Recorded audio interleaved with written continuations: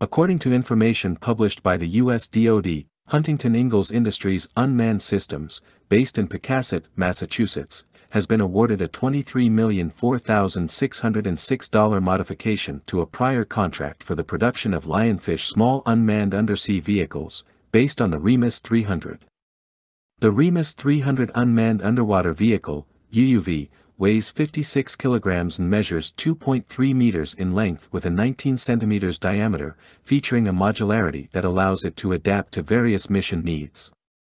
This UUV retains the hull design of the REMUS 100 but includes enhancements for improved performance, such as a more robust structure, advanced sensors, a data distribution system, and an open architecture for easy integration of new modules.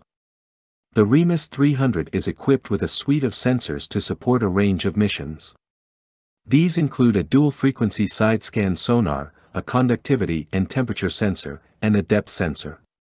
It also offers the flexibility to integrate third-party payloads and autonomy through its software and hardware development kits. For navigation and communication, the REMUS 300 uses an inertial navigation system, a baseline GPS, and Doppler-assisted dead reckoning. It communicates underwater via a micromodem and also includes Wi-Fi and an optional satellite communication system. Propulsion is provided by a direct-drive DC brushless motor, and the vehicle is controlled by a cruciform fin system.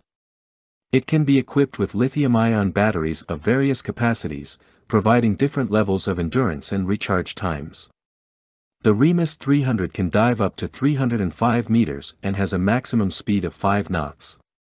It offers a standard range of 110 kilometers, which extends to 165 kilometers in its long-endurance version.